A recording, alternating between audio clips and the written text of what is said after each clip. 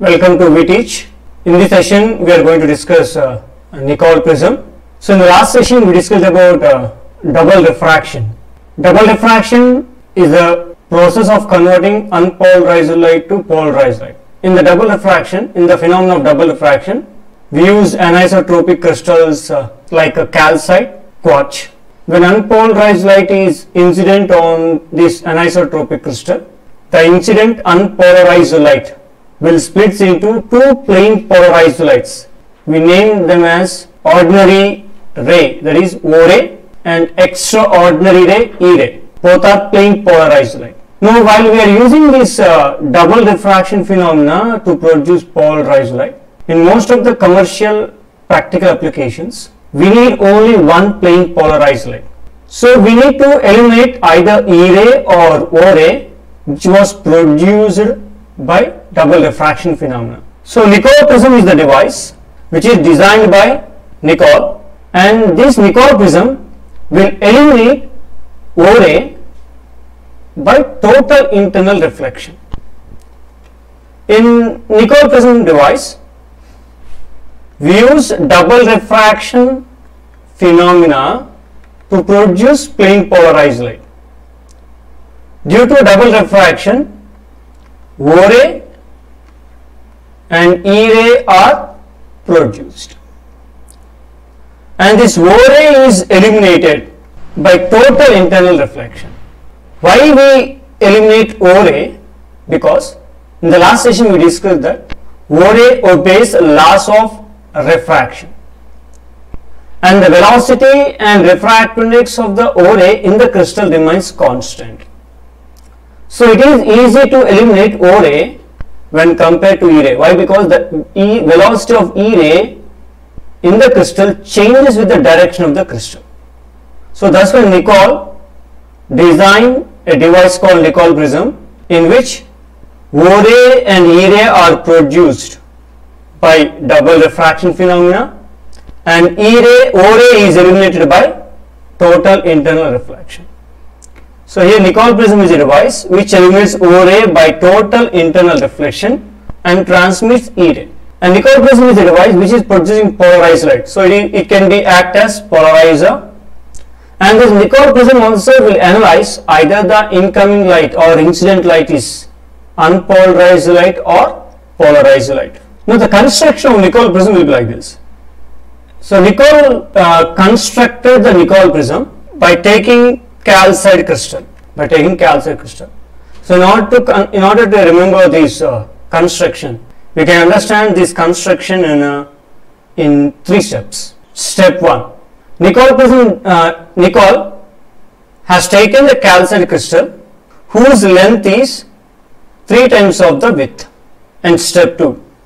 He grounded the end surface of the crystal and polished. So, this is the initial crystal he has taken in step 1. In step 2, the end faces are grounded like this and polished. So, the end faces are grounded such that the angles in the principal section become 68 degrees and 112 degrees instead of 71 degrees and 109 degrees. So, the end faces are grounded so that the angles in the principal section of the calcite crystal becomes 68 degrees and 112 degrees instead of 71 degrees and 109 degrees. The purpose of the grounding is to increase the field of view. That means the main aim of the construction of this Nicol prism is to eliminate O ray by total internal reflection. So, for total internal reflection, the angle of incident should be greater than critical angle. In order to get this condition, Nicol has grounded the end faces till the angles in the principal section reduces to 68 degrees and 112 degrees instead of 71 degrees and 109 degrees. In step 3, the crystal is broken into 2 pieces perpendicular to the principal section. The crystal is broken into 2 pieces. So, like this, the crystal is broken into 2 pieces perpendicular to principal section. That is step 3. In step 4, again the 2 pieces are joined using Canada balsam. The two pieces are joined. The two pieces are joined together by using Canada balsam. This is Canada balsam and this is calcite crystal. And this device is called Nicol prism. And why we use the Canada balsam to join or to cement the two materials together, two pieces together. Since the Canada balsam seems to be like transparent material, that is the first requirement.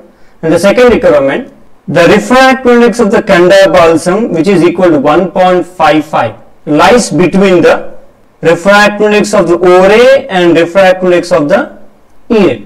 So in order to eliminate O ray by total internal reflection, the first condition to achieve total internal reflection is the angle of incident for the O ray should be greater than critical angle.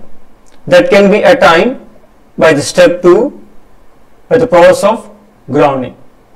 And the second condition to achieve total internal reflection is O ray has to travel from denser medium to rarer medium. So that's why the Canada balsam material is chosen, because the Canada balsam material has the refractive index which act as rarer medium for O ray, whereas the calcite crystal act as denser medium and the Canada balsam act as rarer medium. Since the O ray will travel from calcite crystal to Canada balsam, so the second condition will be achieved and therefore O ray will be eliminated by total internal reflection. So in order to eliminate O ray by total internal reflection, the calcite crystal is taken and grounded and cemented together using Canada balsam. This is the construction of the Nicol prism. And finally, there is the Nicol prism here. There is the Nicol prism. A prime, B, C prime, D is called Nicol prism here. And you can see this is Nicol prism. The shaded region, which is like a diagonal, it is called Canada balsam. We will see how this Canada balsam works. So how this Nicol prism works here? Now see, when an unpolarized light is incident on the face AB, now this dotted line represents the direction of unpolarized light incident on the Nicol prism, and this solid line represents normal to the surface of the face AB. When unpolarized light or ordinary light, so ordinary light is an unpolarized light. When unpolarized light is incident on the surface AB within the angle 14 degrees. So the limitation of the Nicol prism is the unpolarized light should incident on the surface of the Nicol prism within the angle 14 degrees. Okay. So we know that when unpolarized light is incident on calcite crystal, by the phenomenon of double refraction, the ordinary light will split into O ray and E ray. So in the calcite crystal, the refractive index for the O ray is 1.6 and the refractive index for the E ray is 1.48. And now it is traveling to the calcite crystal and O ray and E ray both will incident on Canada balsam. Now we have grounded the surface of the Nicol prism and we make the angle on the face within 14 degrees.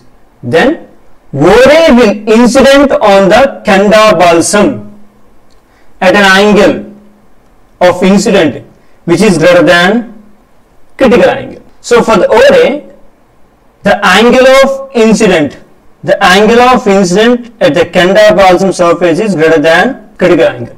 So the first condition was achieved for total internal reflection, and the O ray is traveling in the calcite crystal in which the refractive index is 1.6 and incident on the surface of the Canada balsam whose refractive index is 1.5.